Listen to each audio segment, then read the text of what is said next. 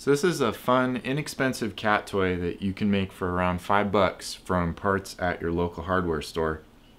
It's made of music wire and cable ferrules, which you hammer shut to connect the pieces of music wire. And then my favorite part about the design is it features an alligator clip at the end, which allows you to attach any target that you choose. I know that sometimes my cat will get bored, and so when he gets bored, I just go ahead and remove the toy and add something else. So we'll see, he looks pretty mellowed out right now, but what do you think there, buddy?